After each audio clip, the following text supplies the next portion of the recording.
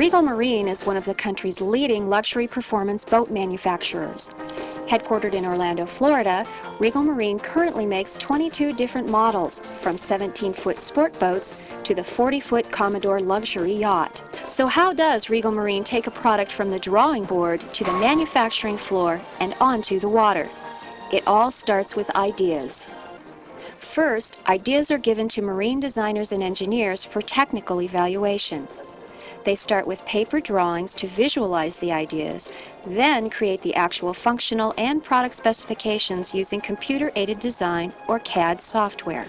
Each component in a boat must be designed precisely to ensure quality and fit.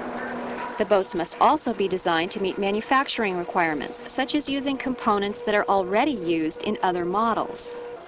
By doing so, there's no need to increase inventory stock levels, and employees won't have to be trained to work with new parts. Designs are converted to prototype vessels in the company's prototyping department. Engineers build full-scale, fully functional boats that are subjected to vigorous lake testing before the designs are moved into production. As new designs become ready for production, molds for fiberglass hulls and decks must be created. Over the years, Regal Marine has invested millions of dollars for these components alone. But managers know that continued product development and capital investment keep the company afloat. As you can see, selecting, designing, and defining a product has implications for all subsequent operations decisions.